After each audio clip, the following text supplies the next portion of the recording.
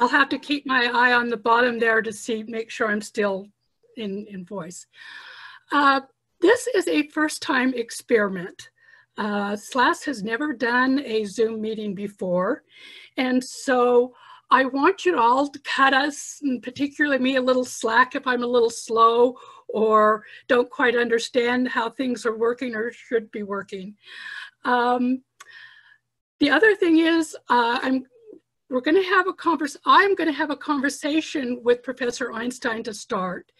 And I have always encouraged you to have questions, and I want you to have questions, but please save your questions until the end. How I call upon you to ask your questions, that's something we're going to learn when that happens. But my conversation with Professor Einstein will go on for maybe 20 minutes to 30 minutes. We'll just see how that, we got another person wanting to come in. Okay, get him in. However, Luke Moses is our co-host, and he's the president of SLAS this year.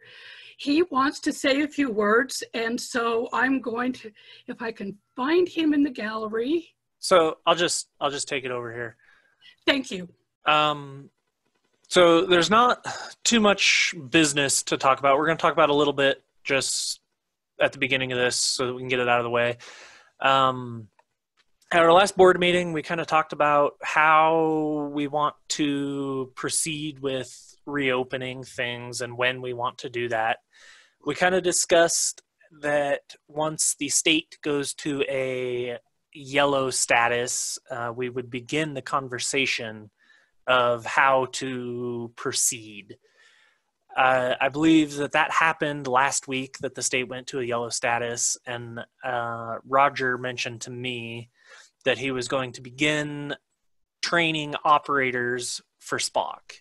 That doesn't mean we're starting Spock Star parties. That doesn't mean we're beginning anything public yet. But the idea is to get members trained so that members can use our equipment. Beyond that, I think we're still kind of in a holding pattern to decide how we move forwards.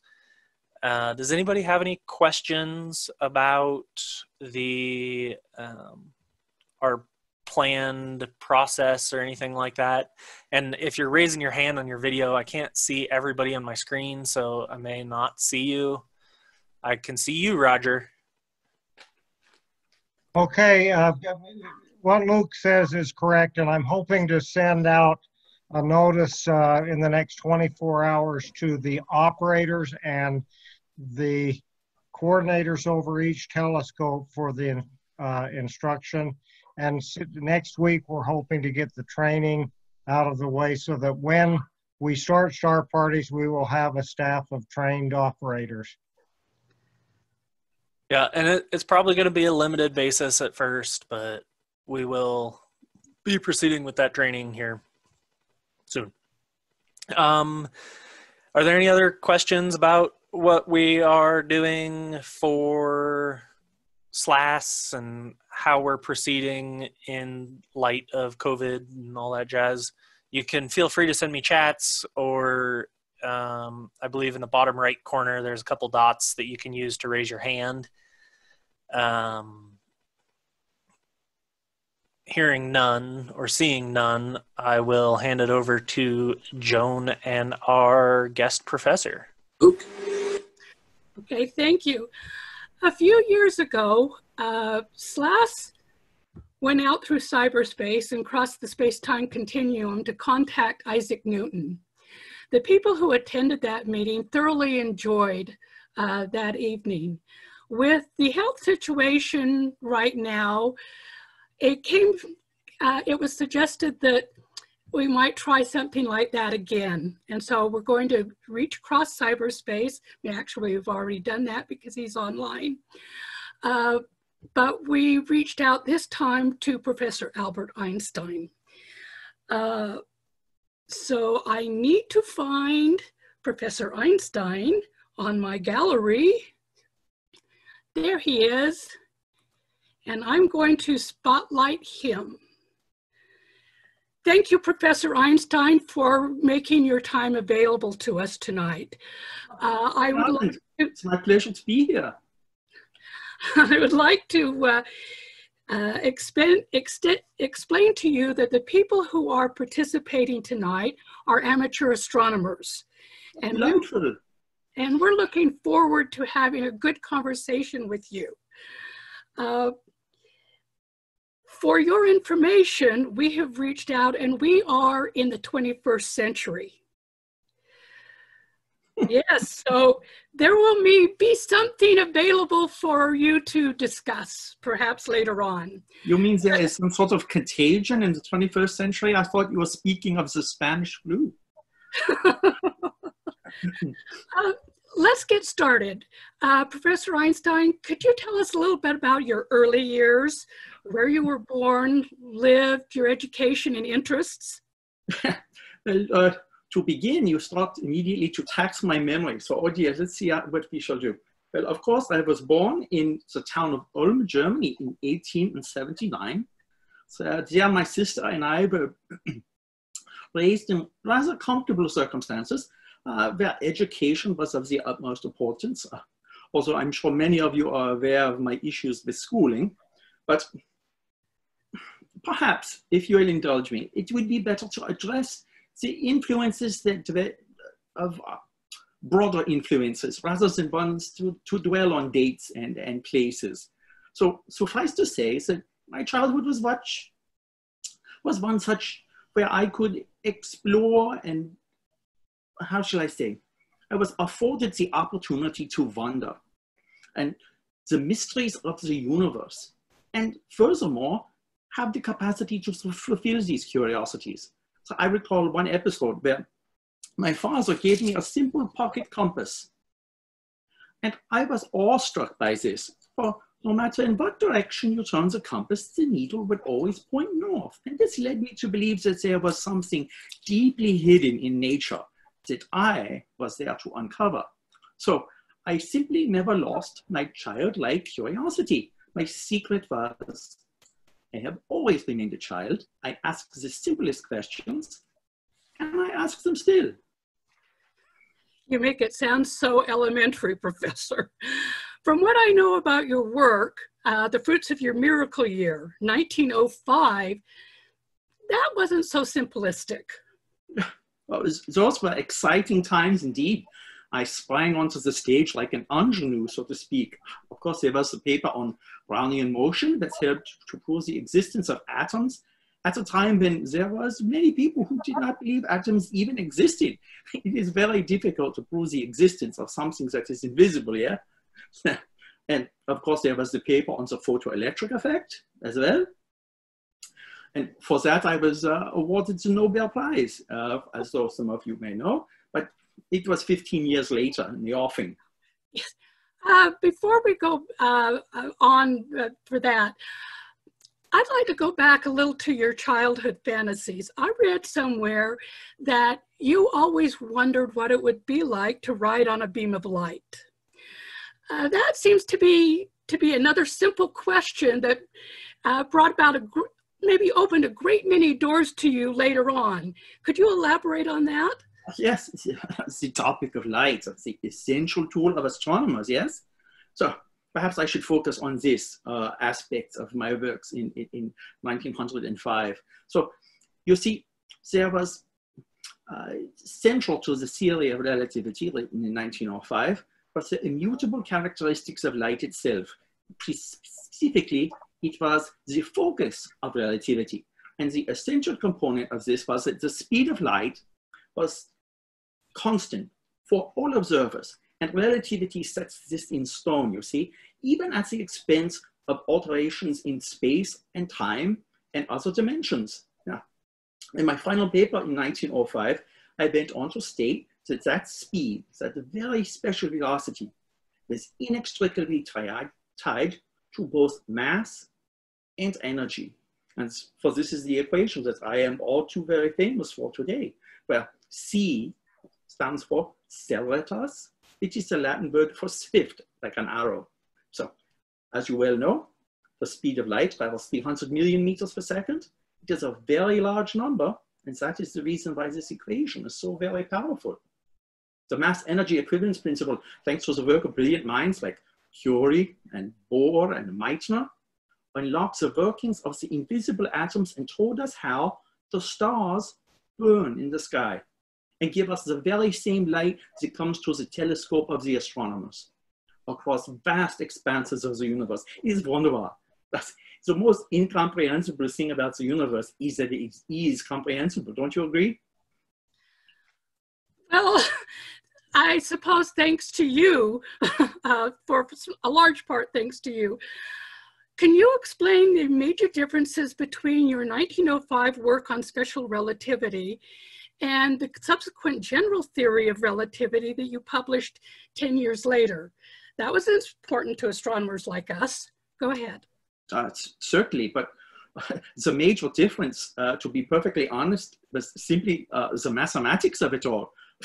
Gott in Himmel, compared to the general theory, the mathematics of the first theory of relativity were mere child's play. Were it not for my long-term friend and accomplished mathematician, Marcel Grossman, I would never have succeeded. When we were at university, so I tended to skip class with great regularity, to hike and have sausages and drink coffee at the cafe, and Marcel would rescue me by showing me his mathematic notes.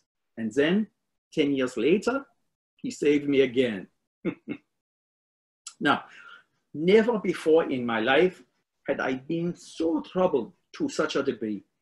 Even this puzzle, however, has a very simple question underlying it. And this is one that stargazers such as yourself will appreciate. I remember once from my studies that Plato said that astronomy is the science that compels us to look for the soul by looking upward, and thus leads us from one world to another. And when I was a student, the world of physics was crafted by none other than Isaac Newton. His law of universal gravitation was spectacularly successful for 500 years, explaining the motions of falling apples, of orbiting moons, tides, and comets. His theories even predicted the existence of new planets. Isaac Newton sat triumphantly on his pedestal, seemingly unassailable. But forgive me, Newton, his theory did not explain everything in the world. And for my entire life, I was not afraid to question authority. And in the second half of the 19th century, astronomers discovered a small anomaly in the orbit of the planet Mercury. It was small, but it was still noticeable, and it could not be explained by Newtonian gravitation. Some predicted there was the presence of an yet unseen planet. This in the orbit of Mercury. They would even named it Vulcan, but it was not there. I have always believed that such irksome anomalies, which are so troublesome to others and so easily swept under the carpet, are actually very fertile fields for thought. And we know that this was the case with Michelson and Morley, with their attempt to measure the ether drift. And this experiment failed and was thought to be a great disaster, but to me, it led to special relativity. So perhaps the anomaly in the orbit of Mercury, the precession of Mercury, would be a flaw in Newtonian gravitation. And this idea consumed me for many years. And it became a mere daydream. I remember one afternoon as I sat at the patent desk in Bern, I had the happiest thoughts of my life. It occurred to me that when a man falls from the roof, he feels no gravity. A man falling from a roof doesn't sound like it's a happy occurrence, Professor. It is merely a thought experiment, so do not worry. Now, let me explain. When one is in free fall, he does not feel the force of gravity. The experience is what we call weightlessness. Yet, nonetheless, he is falling due to gravitation. So this sense of falling is precisely what an astronaut would feel if he were deep in space, far from the pool of the planet or the sun, and he would float in his ship without feeling any weight at all. In both instances, the man feels the same thing, but the situations are very different. So Let us change the situation once again. If the space traveler was accelerated upward, he would then feel his weight again, even though he was not near a planet or a sun, something that would provide gravity. Acceleration feels like gravity, and gravity feels like acceleration.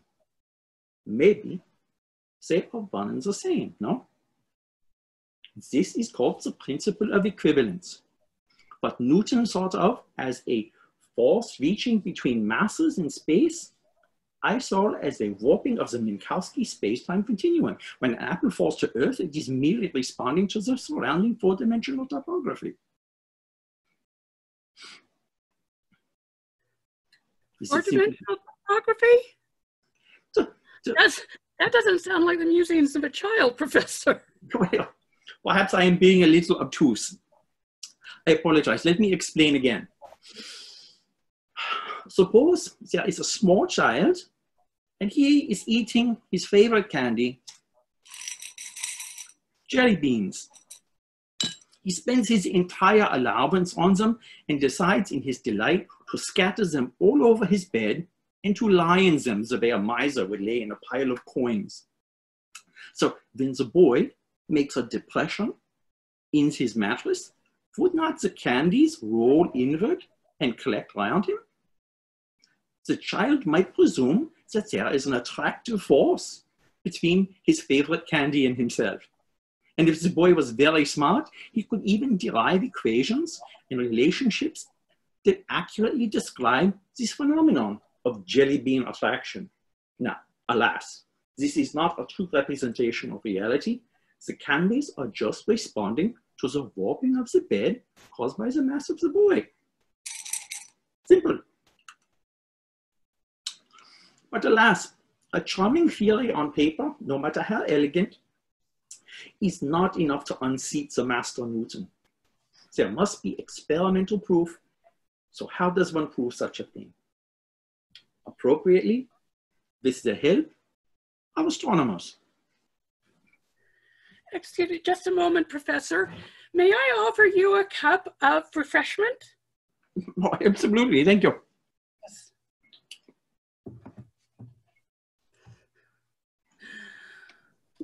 Dankeschön. I'm sure we'd like to, everyone in attendance would like to hear more. Please go on. Yes.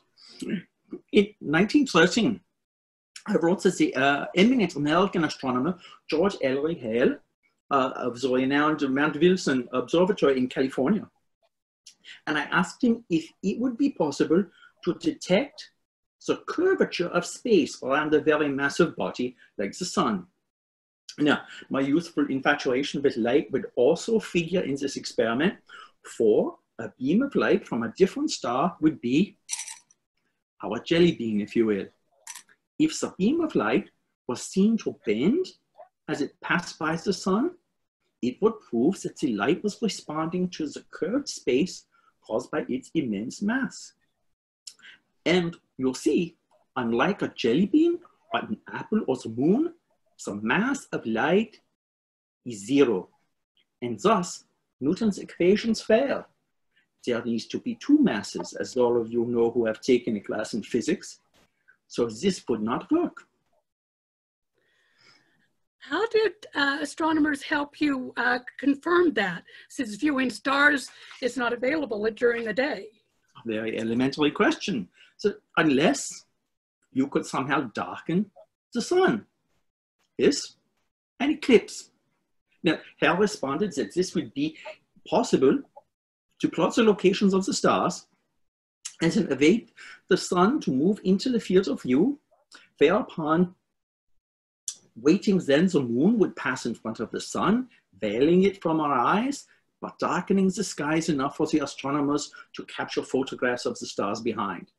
So there was an earlier opportunity to do this in 1914, but as you know, the Great War broke out only several weeks afterwards, and poor Erwin Freundlich, who was from the Berlin Observatory, was actually captured by the Russian soldiers, and his equipment was impounded. And this was a very sad occurrence, because especially with my disappointing view of how the Great War began. No, to me, war is like a disgrace to civilization.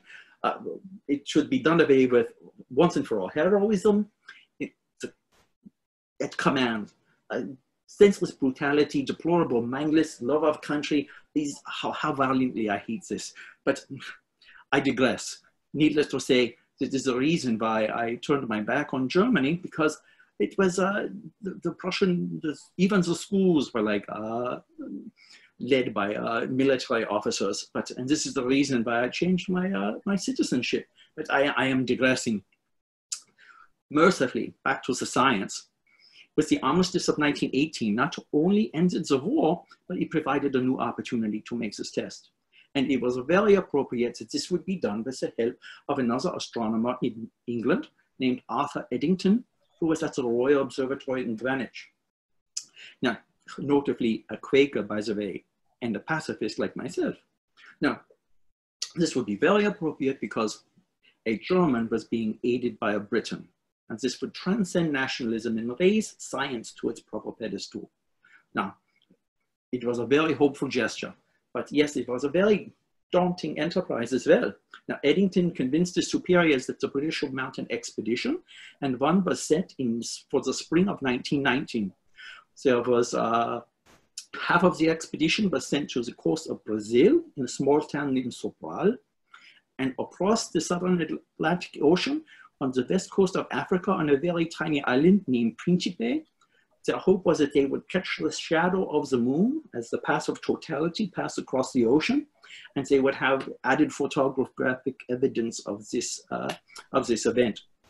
And just days prior to this, they took pictures of the stars in the Hyades cluster, which is near Taurus, I believe, and the true positions of the stars were noted.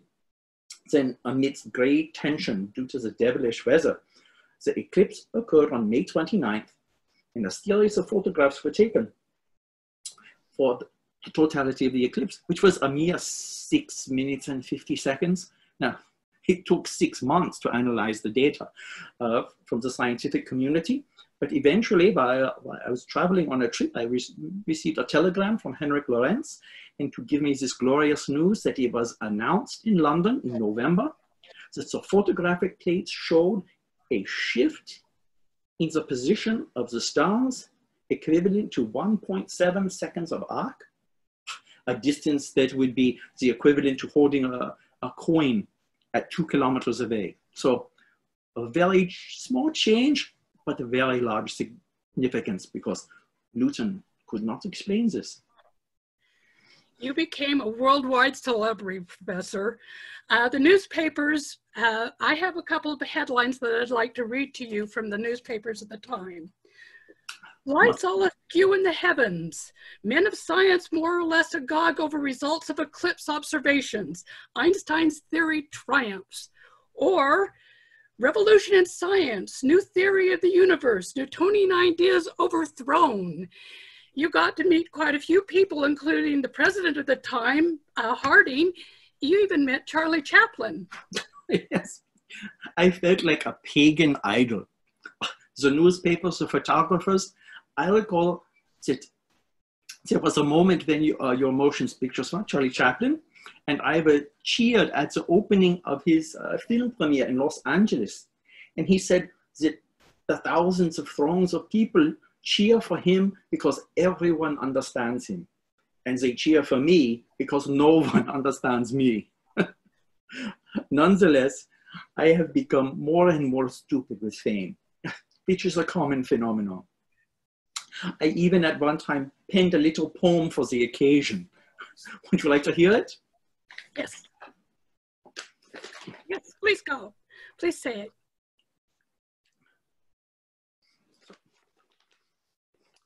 Wherever I go and wherever I stay, there is always a picture of me on display. On the top of a desk, or out in the hall, tied around the neck, or hung on a wall. Women and men, they play a strange game, asking, beseeching, please tell me your name. From the erudite fellow, they brook not a quibble, but firmly insist on a piece of his scribble. Sometimes surrounded by all this good cheer, I'm puzzled by some of the things that I hear, and wonder my mind, for a moment not hazy, if I and not they are the ones that are crazy. It is true. I recall the insane asylum across the street from where we lived in Prague. And I was thinking that the only difference between the madman there and myself was that those were the lunatics who did not study physics, and I was the madman who did. What would you have done if the English expedition had failed? Well, I would feel sorry for the dear Lord, because the theory was beautiful. Perhaps this was presumptuous of me. Niels Bohr once jokingly said that Einstein, stop telling God what to do. It might be the fact that now, to punish me for my contempt of authority, that fate has made me the authority. Delca irony. That aside, even after Eddington's affirmation, there were still doubters. Before I left Germany, I was criticized viciously by conservatives in a book that was called 100 Authors Against Einstein. To that I said, why 100 authors? If I were wrong, one would have sufficed. Oh, the Germans have always had the tendency to be slavishly servient to psychopaths, but they had never been so accomplished at this as they had in the 1930s. And when my picture appeared in a Nazi magazine with the caption, "Not yet hanged," this was confirmation that I would leave Germany and never return. And this is how I ended up in America. In October of 1933, I settled in the charming town of Princeton, New Jersey, and accepted a position at the Institute for Advanced Studies there. It was a haven for scholars and scientists, where we may regard the mysteries and phenomena of the world without being carried off by the maelstrom of the immediate. It was though it was a pipe yet to be smoked. Now, I came to America because I had heard of the great freedoms that I had heard existed in this country.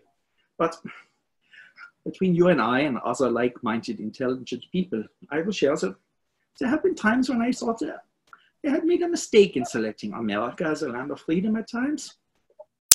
It was not something that I could correct in the balance of my lifetime. So later I would become a kind of enfant terrible, as the French say, in my homeland, due to the fact that I was unable to keep my silence and swallow everything that is happening, such as the works of Mr. McCarthy. No, but the devilish topic of politics is for another time, yes? Now, I shall steer clear of the boisterous ocean of political passions, and like your countryman Thomas Jefferson, he once said, nature intended me for the tranquil pursuits of science by rendering them my supreme delight. So, this was my preoccupation in the quiet little house on Mercer Street. No, alas, it was not always quiet. The doorbell would be ringing all the time. The mailman would be delivering letters. One common visitor was a little girl named Adelaide, who would knock on my door, and she was asking me for help with her multiplication tables. So, of course, she would come to Mr. Einstein, and I assured her that she should not worry about her problems with mathematics, because mine were much greater.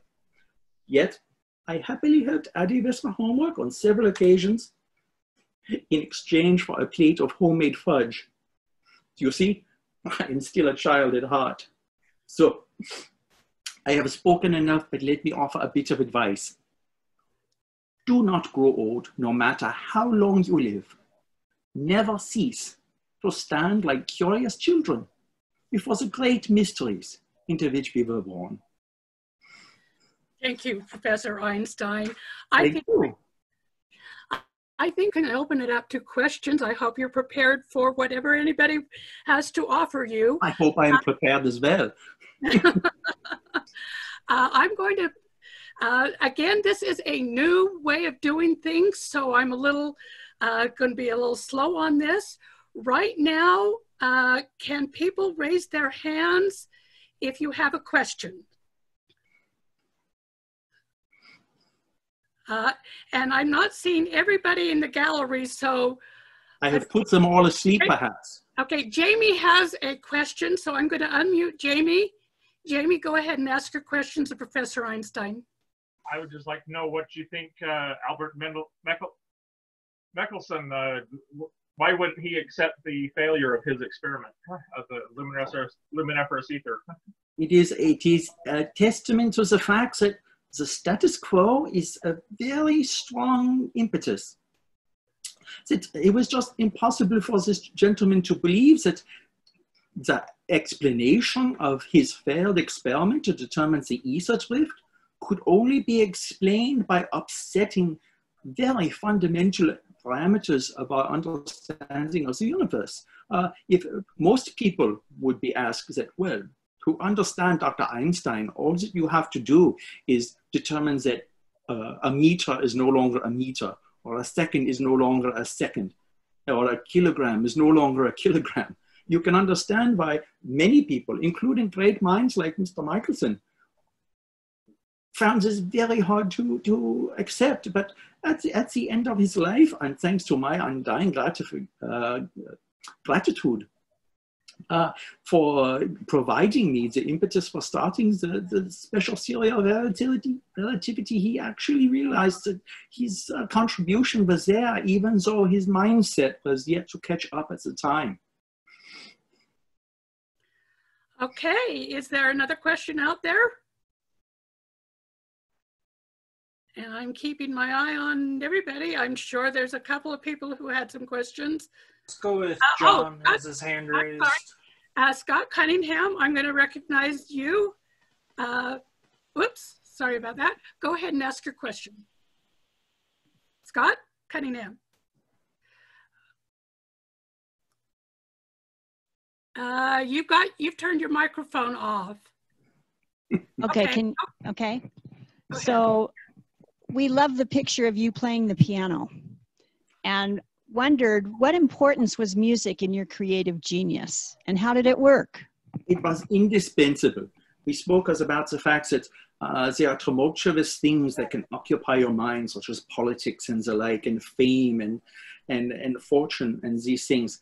The only things that calmed me in the storm was being able to walk across the room and take up my violin.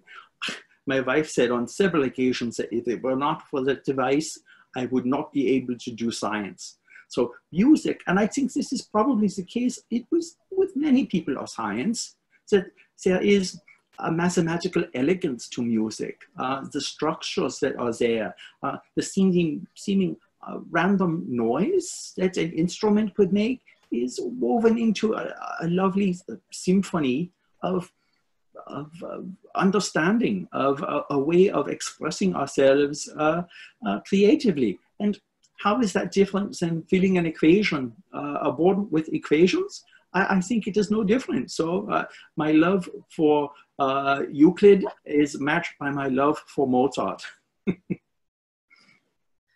Okay, let's have John Drabeck next. John, let's see, I'm going to unmute you. I'm trying. I think that will work. Can you hear me? Yes, go ahead, John. Good. Professor Einstein, I wonder if you could comment on the recent discovery of gravitational waves caused by the collision of black holes and how that relates to your general relativity theories. Now, could you perhaps repeat the events that you had just said? Gravitational waves have been discovered? This is marvelous. Yes, they have. And they were able to align them to the collision of two black holes. The black holes, you mean a completely gravitationally collapsed star, yes? Correct. Yes, something that had fallen within the Schwarzschild radius. Well, oh yeah, Schwarzschild, yes. I recognize his work. But you understand that originally I thought black holes, although they were acceptable for the mathematics of the general theory of relativity, and in fact, even in Newtonian gravitation, the idea of something with an escape velocity higher then the speed of light was conceivable. A scientist named Mitchell, I believe, was the man who first proposed these dark stars, but I thought they were rather too exotic to actually exist and did not trouble my mind with these fanciful thoughts, but apparently they have been discovered. And so when they collide, I guess this provides a sort of turbulence in the space-time continuum that is actually travels through space at the speed of light. And this has been detected with some sort of instrument. So I'm curious as to what sort of instrument was used to make this monumental discovery. I will summarize it by saying a very, very expensive one. It always seems that that is the case, yes? And to think that Isaac Newton used a mere prism and an apple to do 300 years worth of science, and now we have $1 million machines that are doing it for us. But nonetheless, I am delighted that this was yet another confirmation of the general theory of relativity. It was, we thought we were doing quite well by just bending light around a star, but now with the advent of gravitational waves, this probably allows for an entirely new form of astronomy at some particular time. Light was the only tools that we had in 1919, and now you can perhaps have telescopes that use gravitational waves as their media by which you analyze things. This is truly fascinating. Let's see if there's another question out there. I'm looking around. I'm sure Roger's waving his hand. Let me see. I'm trying to unmute you. It won't. I'm trying to unmute you. There you go, Roger. Go ahead. Okay, I'll pose two questions. I've heard a friend of mine say that they heard you quote that God doesn't roll the dice. If you could explain that. And secondly, do you consider any of your theories that you postulated to be a blunder? Oh, well, so there are many blunders. We'll save that for the second part, but there are some who think that I blundered when I uttered the phrase that God does not roll dice, because as you know, this is in reference to my disdain, is such a strong word, but disagreement with Niels Bohr over the notion of quantum mechanics. I just do not believe that the creator would leave such things to chance. And I understand that it is a very powerful tool and there is great success. You can ask Niels Bohr, and I have had many an argument over this, sometimes heated and sometimes friendly, more friendly than heated. But nonetheless, when I told him, we already said that I think it was in response to God does not roll dice that Bohr said to me, stop telling God what to do. Now, regarding the second part of your question, there have been mistakes. Yes, I recall that perhaps one that is particularly germane to astronomers was the inclusion of the gravitational constant in the theory of in the general theory of relativity, because this was instituted so as to keep the universe in a static state. And as you know, throughout the 1900s, 10s and 20s, this was being investigated to the highest degree in America, in California and in Arizona, between competing astronomers. And it was eventually found that the universe is indeed expanding. And my supposition, my inclusion of this constant was incorrect, and I had to correct for this, thanks to the work of the great Hubble, when he proposed that the light from the distant stars is shifted in its spectra to prove that the universe is expanding. And it turns out that the astronomer's name escapes me, Heber Curtis, yes, that he was correct and Harlow Shapley was incorrect. The universe is far greater in size and growing at every instant at amazing speeds. So yes, but I think any scientists should be happy to be proven wrong, because you know what that means? That there are still things yet to be discovered. So I wear that mistake as a badge of honor. Rich Teddy, I'm going to recognize you. Go ahead, Rich. Ask your question. Okay. Because we're in the 21st century, women are seen as equals in society nowadays. And I'm wondering if you can comment on the role that your first wife, Mileva Marek, had in influencing your work and how much credit we need to give her for some of the things that you've been given credit for. Well, this is warming to my heart to think that if poor Mileva was born in your time, that she would be able to rise to the heights of scientific achievements. And it appears that there are many of women in the audience who are steeped in scientific enterprise. And unfortunately, just as though Marie Curie had the same problems, that there was great prejudices against women learning the sciences. It was certainly a gentleman's world, and not so gentlemanly at particular times. So Mileva and I, at the early days, they were heady and wonderful times where we fed on each other's energy to explore the wonders of physics. I hear when you see romantic motion pictures and they talk about this or that, or poetry and the flowers, Mileva and I would talk about Maxwell's equations and such as we sipped our coffee in the cafe. So her contributions to my early work were indeed significant. And I can only lament the fact that the nature of life at that time was such that it was difficult for women to leap over the many obstacles that were placed in their way. And this is perhaps the reason why her dreams were never realized. Can we have another question? Let's take Joseph Cunningham. He's got his hand raised. Joe, I see down there. Okay, just go ahead, Joseph. First of all, thank you so much for letting me participate. This has been really great, Professor Einstein. I've enjoyed listening to your accounts of your work and your stories. A couple of questions came to mind.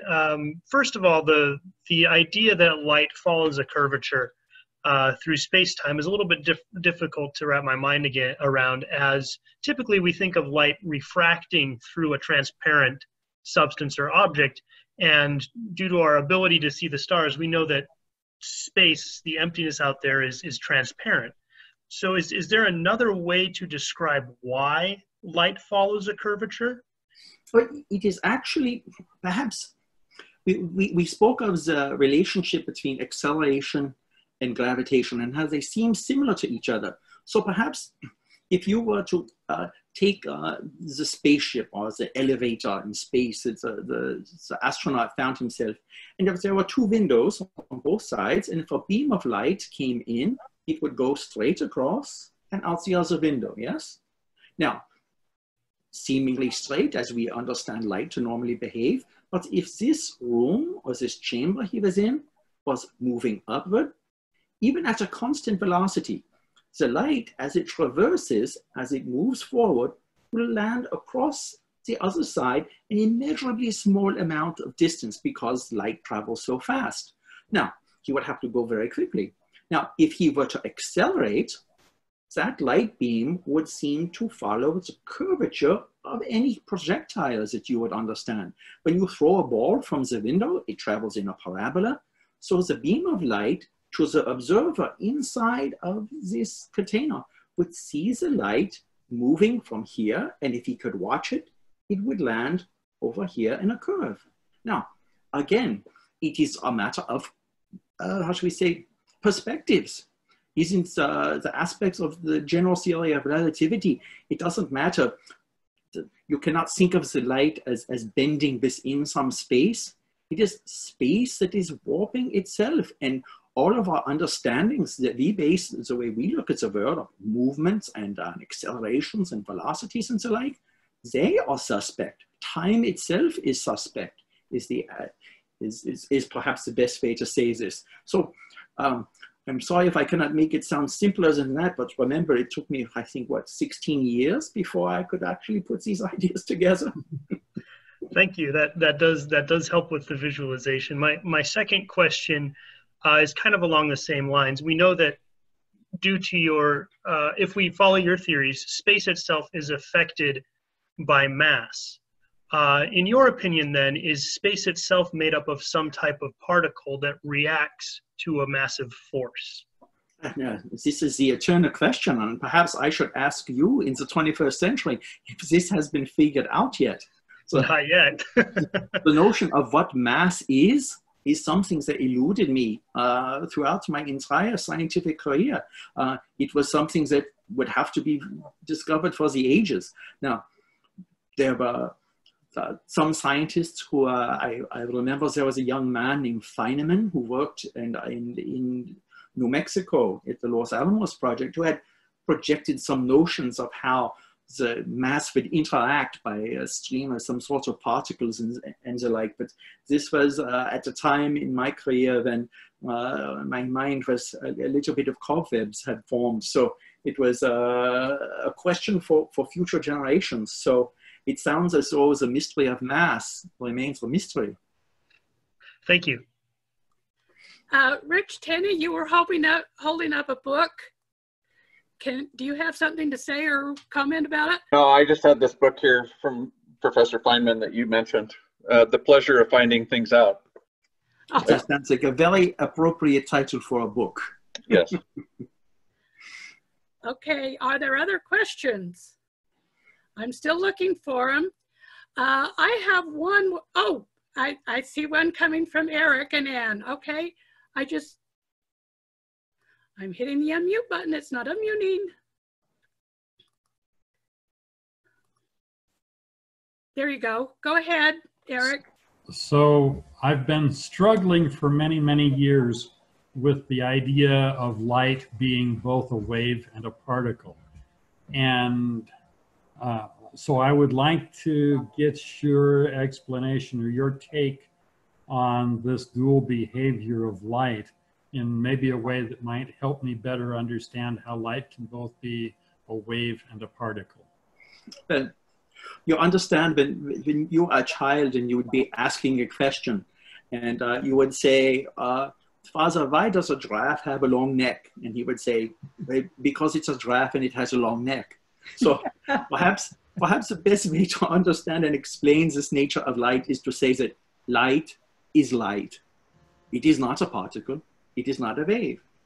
It is light. And it behaves somewhat in both ways. And this was the interest of scientists for 200 years. Remember, so there were Newton himself thought that life was a particle of corpuscular nature. It wasn't until the work of Huygens when it became more wave-like in its understanding. And the notion was, if you can simply apply the tools to understand it, it doesn't necessarily mean that if a hammer works well for hammering in a nail, the nail doesn't care what it was you used to drive it into the wood.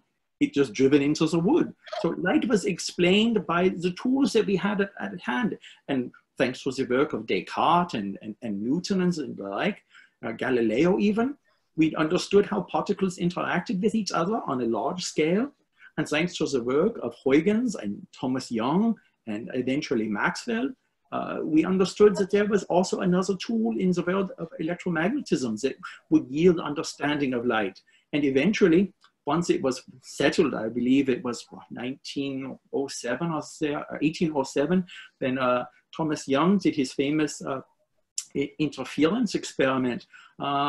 Essentially, the argument was settled for many hundred years. And then I came along and explained the photoelectric effect, which reintroduced this notion of a particular explanation of energy. And this, of course, led directly to the work of Max Planck and his quanta. So it is not so much that light needs to be anything. A giraffe does not need to be a dog. It does not need to be a horse. It's a giraffe. So perhaps we just should understand light the way a child would. Light is light. Okay, is there another question out there? I have two screens to look at, so I'm having to switch back and forth. I'm going to ask a quick question. I might be backtracking on this a little bit, but for us astronomers, we call it the Great Debate. It was a discussion between Harlow Shapley and Herbert Curtis, regarding the size of the universe. I believe that was about in the 1920s or something like that. Were you aware of that debate going on, and whose side did you take? Yes, we are very aware. It actually, the debate was in 1922, I think, which was just after my first visit to the United States. In 1921, I didn't even speak English at the time very well. But we were very aware of this because it was the new frontier. The notion that the universe was some sort of contained space that was set in its dimensions was being challenged by the work of astronomers. It was the heyday of astronomy. The simple discovery of Fraunhofer with the notion of spectra opened all sorts of wonderful opportunities. We spoke of the work of women. Yes, there was the calculators in Harvard. So Cecilia Payne was a contributor to the study of spectroscopy. But all of these things together gave the tools for astronomers to prove that that Mr. Shapley's understanding that the Milky Way was the limit of the universe was a vast understatement, and that Herbert Curtis, his notion that the Milky Way was nothing more than an island. What was the word he used? Island universes. Actually, this was an old term that was used by Immanuel Kant, a German philosopher, some years earlier, when he proposed that perhaps Andromeda was another Milky Way. So there was always suspicions that this might be the case, but as the science became better, the proof had to become better. And it wasn't until you had Mr. Hubble's work and Milton Homerson, his assistant, that these things were proven. And I had to readjust my understanding that the universe is not static, it is expanding. So the Great Debate was a great debate. And I don't know if anyone won in particular, because Mr. Curtis was not fully correct in his assumptions, but I can say that astronomy wins the debate because it opens up an entirely new aspect of our understanding. Thank you. This is a very unique opportunity. So ladies and gentlemen, if you have any potential questions, please by all means ask.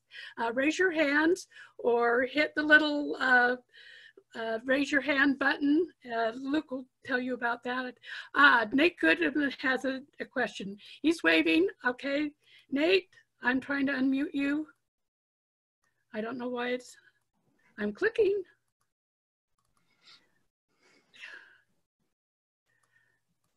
Nate, you're not, can you unmute at your own, on your own? Now can you hear me? Yeah, Nate.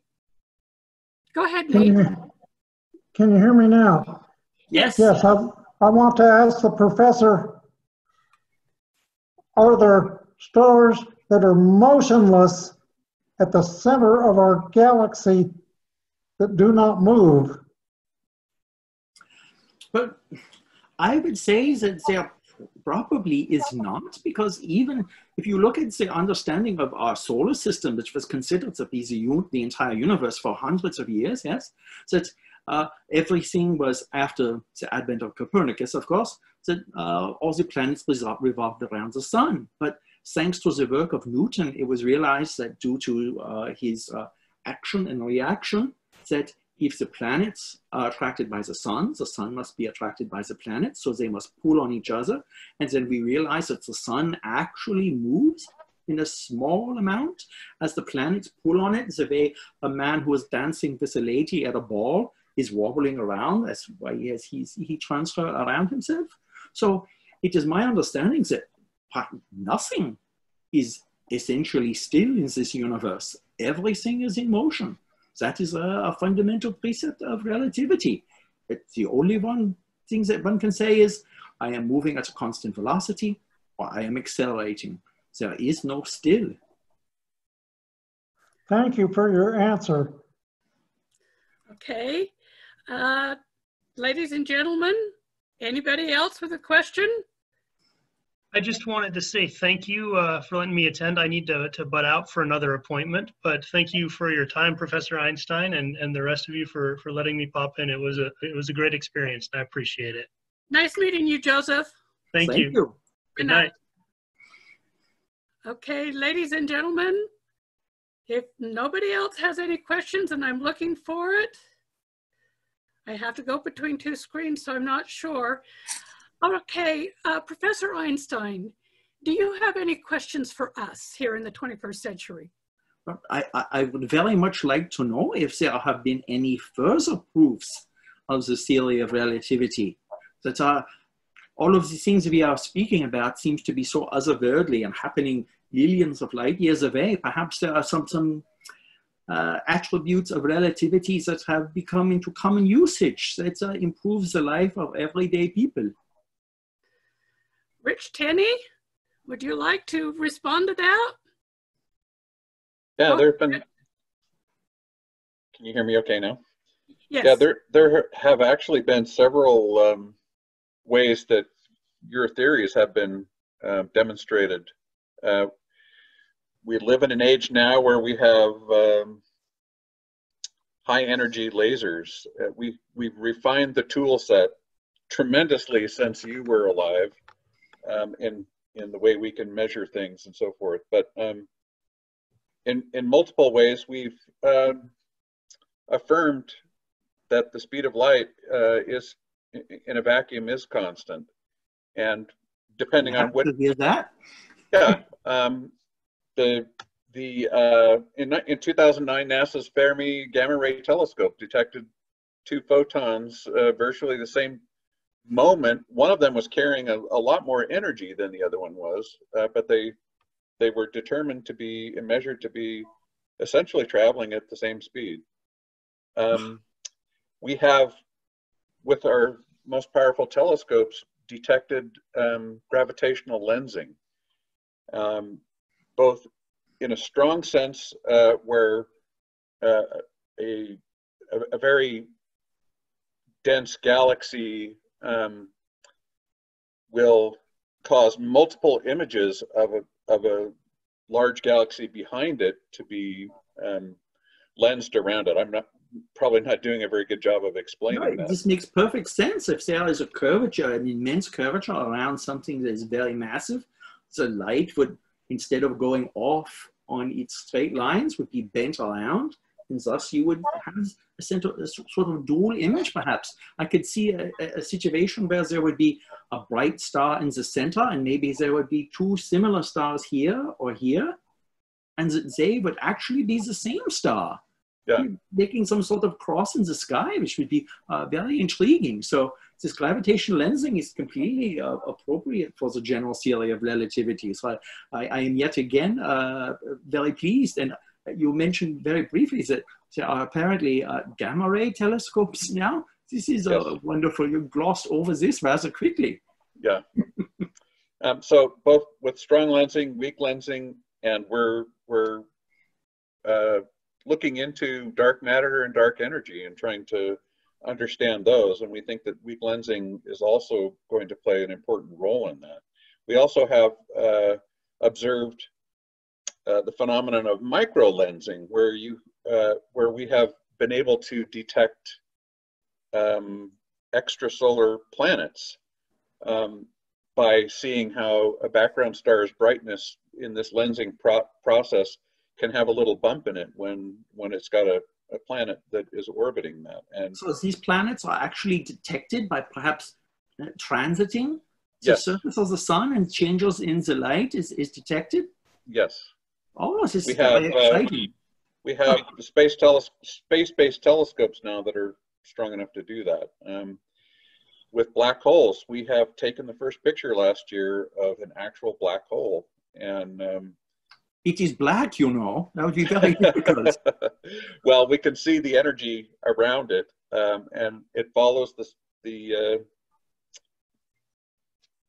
general theory of relativity about how gravity behaves in those.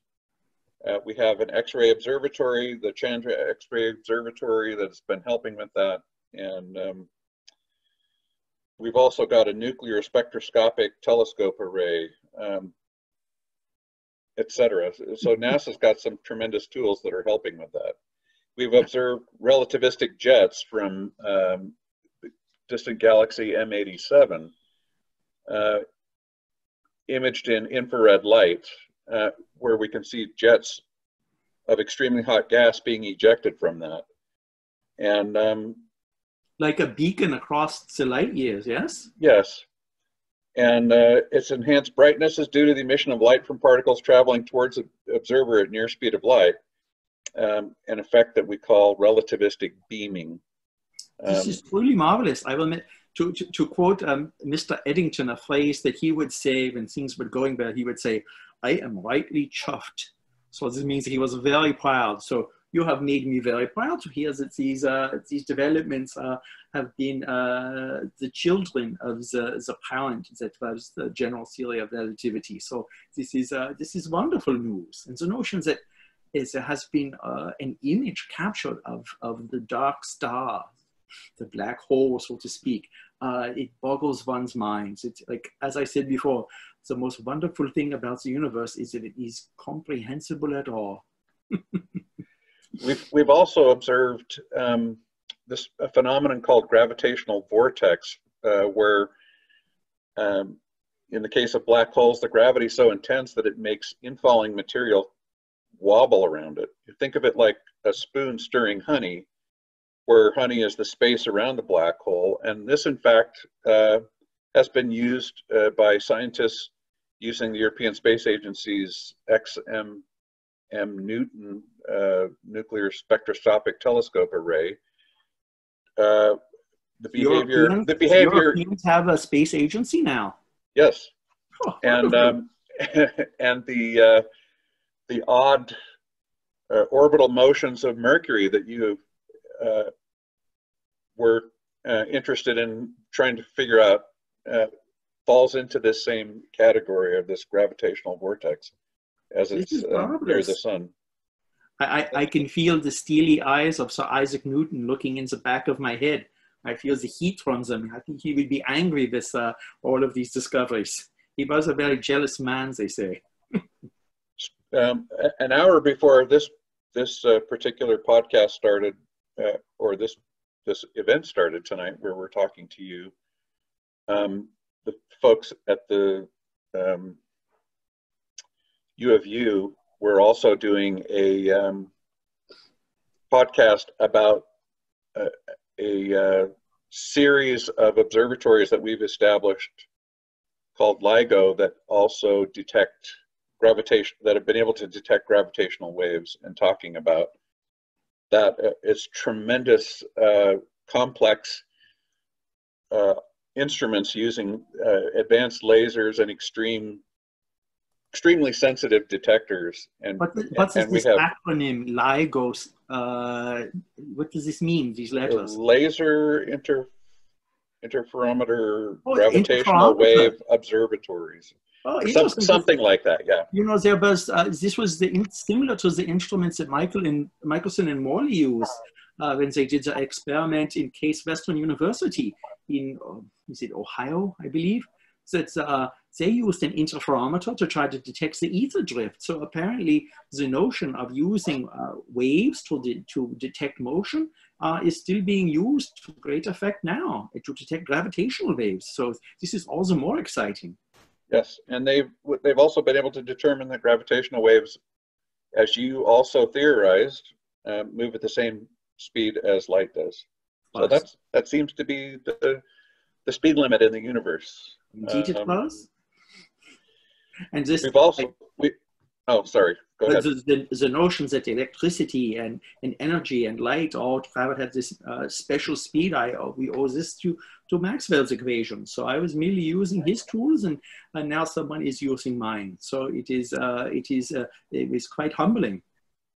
In the 20th and 21st century, we've also sent numerous spacecraft out to explore our solar system.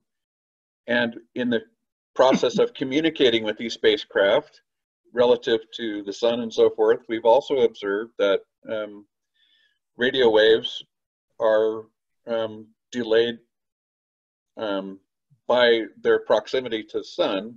So we know that the sun's gravity is having an impact on how those radio signals are sent. When you have multiple spacecraft, we can make those calculations determination as well. Which is you mentioned that there is the ability now to have spacecraft, and this was predicted by Newton in the 1680s that this would someday be possible. But it makes me wonder, because there was one aspect of general relativity that we did not speak about, was that if space and time are inextricably connected, then if you warp space, you should perhaps warp time. And so perhaps this is something that could be analyzed now, that there are spaceships that are high above the gravitational influence of the Earth, that perhaps they would sense gravity as being different by a dilation in the time. So has this come to pass? Yes. Thank you, Rich. I would add just one more thing for Professor Einstein to hopefully appreciate. Your adopted country, the United States of America, put men on the moon in 1969. Gott in Himmel, this is wonderful news. I should travel in time more often. There's all sorts of wonderful things. Now, one thing I will advise you, Professor, is even though we have been giving you some information about what happened in the 21st century, you're not allowed to talk about it to anybody else. You would be perceived as clairvoyant, and that might not go over well. We wouldn't have that happen. Yes, we remember it happened to the things like the witches in Salem. So you don't want to look too smart. Okay. Looks like John's got his hand raised. Who's got his hand raised? John. Sorry, John, I muted you right after you unmuted. I got him. Okay. Go ahead, John. John, go ahead. Okay. Can you hear me now? No. Are you on? Yeah, go ahead, John. I keep hitting the button. I think two people are hitting the button. Yes, multiple people are hitting the button. Okay. Luke, hit the button. Make it John. Okay, I believe I'm in. Is that correct? Okay, Can you hear me? Go for it. Okay, so Professor, there's one other that millions of people use every day. We've talked about some that are of interest to the thousands or tens of thousands of astronomers around the world. But there's another, because of the ability to launch spacecraft, one of the things that has been done is a constellation of satellites has been put in place around the Earth, and they provide extremely accurate time signals that can then be used to coordinate your position on the Earth. It's called the Global Positioning System, and through this constellation of satellites, you can now hold in your hand a device that can tell you where you're at anywhere on the surface of the Earth, mountaintop to sea level, with an accuracy of less than 1 meter. And one of the reasons that that's possible is because the transit of those satellites has to be relativistically corrected. Even though they're only traveling at, well, if you take all the speed factors into account, they're probably traveling at about 30,000 kilometers per hour. Not exceptionally fast. But this is enough to cause a small fractional change in the time, and I would assume that this could make the difference between being tens of kilometers off from where you would predict if this were not corrected for. That's correct. So now we can tell where you're at just with a device that you hold in your hand. It's your cell phone, which I'm forced to say relies heavily on quantum effects. Well, let's give Dr. Bohr his due. He was a brilliant man, so I can certainly share the stage there. But it is wonderful to think that you live in a time but no one can get lost again. Think of all of the people who have been lost, and now this does not happen anymore. It is well, marvelous. There are still a number of people who exhibit the symptoms of being lost on a regular basis, Professor. Yeah, some things never change, yes? So there are two things that are in the world that are infinite. Gravity and the stupidity of mankind. But perhaps that is not a very nice thing to say at the end of our evening. Well, thank you for your discussion tonight. It has been just a great experience, and we look forward to calling you back into our version of Space and Time sometime in the near future. It has been my very great pleasure, and my cat Tiger says he has enjoyed it as well. It is time to go in. Sometimes he wants to be in, and sometimes he wants to be out. Sometimes both. Perhaps I should have named him Schrodinger. But anyway, it has been my very great pleasure to spend the evening with such erudite Congress of astronomers. And I wish you all the best in your advancement of studies, and continue to educate others of the wonders that occur in the heavens, because it is something that is been at the center of scientific enterprise since the dawn of man. So you are doing a very valuable service to society and future generations. And someday you will be invited backwards across the centuries. Thank you, Professor Einstein, for all of your time this evening. I want to say to everybody else who has attended tonight, I hope you've had an enjoyable evening. With the current health situation, I would suggest you keep safe, and I wish you all the clearest of skies, and we're going to bring this meeting to a close. Thank you all for coming. Thank you. Guten Abend.